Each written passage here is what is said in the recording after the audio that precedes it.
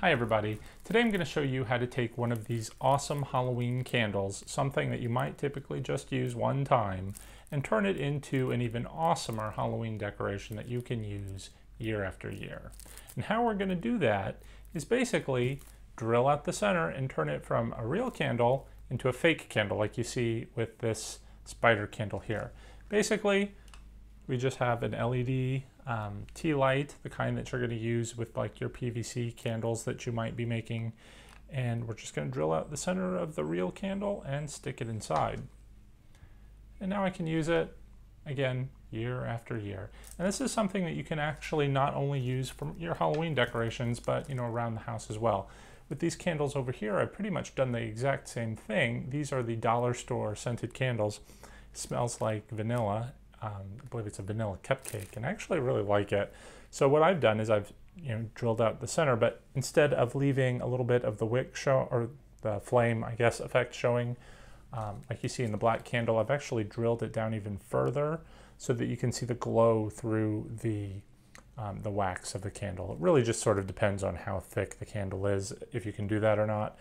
Like with the black candle, I'm sure you would never see the flame effect through the wax. So didn't do it with the Halloween one, but I do it with my candles around the house. And again, just turns it into something that we can use all the time instead of just burning it once and having to replace it all the time.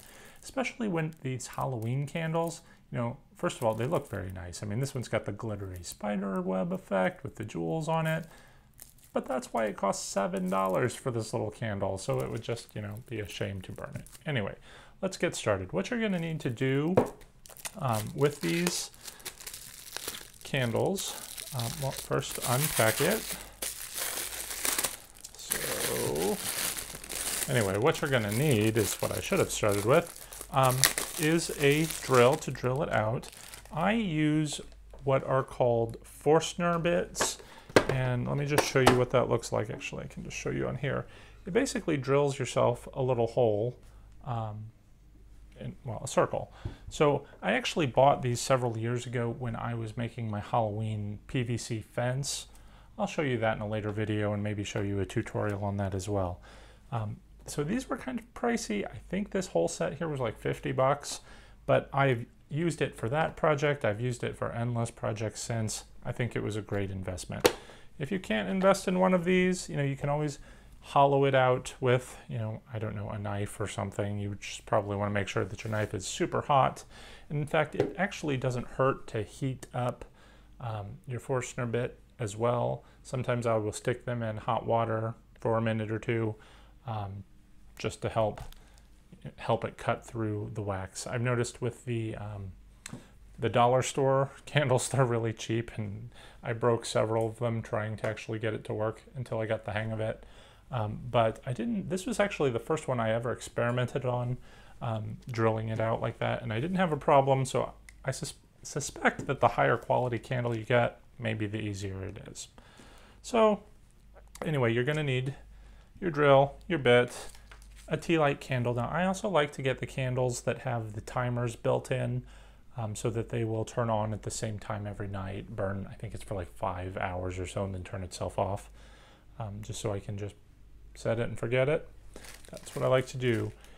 And then I just take the Sharpie marker, which you can kind of see on, I've done it halfway on this candle already. I'll just take the Sharpie and cover it black so it blends into the black candle. Usually 2 coats will make it look a little bit better, as you can see in this one. If you can see it from over there, it just has a little bit better coverage than the half of the one I've done so far. So anyway, I've been babbling because, this is my one shot. I only have one of these expensive candles. So let's get this right and hopefully not mess up. All right, so I've got my drill. Make sure it is in forward and not reverse. And we're pretty much just going to drill right through the wick there. Now with these dollar store candles, you can actually just peel off the sticker on the bottom and pull the entire wick out. It just slides right out. But these are a bit higher quality. You're not going to be able to do that. There's nothing to pull from the bottom here. But I am going to just sort of snip off the top of the wick just so it doesn't get in the way. Basically, let's go ahead and see what happens. I'm just going to kind of push the bit. The bit has a sharp center point, so you're able to just sort of stick it in there. So it's going to hold itself in place, and just slowly start drilling. Now you may have noticed at this point that this is a very messy project. I have put down a little piece of wax paper here to sort of help capture that mess, but it's going to get everywhere. It's probably not a good idea to do this on top of carpet like I'm doing here. If you do, just be extra careful.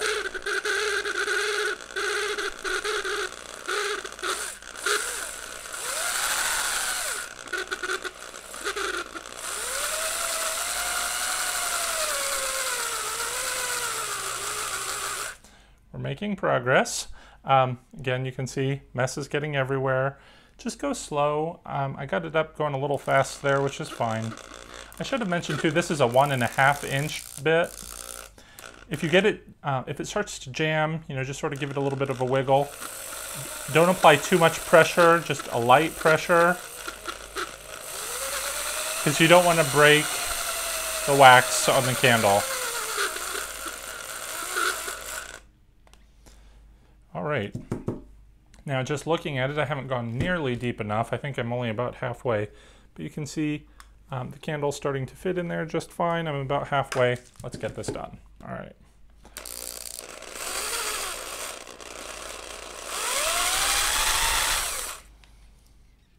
It's going to be close. No, it's actually almost just perfect. It is just a little bit unlevel, probably because I was holding it at a bit of an angle. You do want to try and keep it as flat as possible when you are drilling this. So let's just kind of try and fix it a little bit here. All right, hopefully that did it.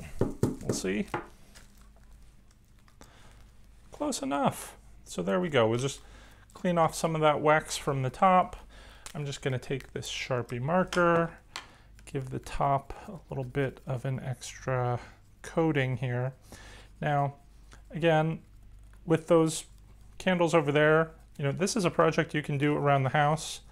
And again, I like the flicker effect that you can see through the wax. I'm going to show you at the end of this video it in a little bit of darkness so that you can see that effect. And my marker is dead, of course. So luckily I have a backup, but I don't think this one's any better. A little bit better. Okay.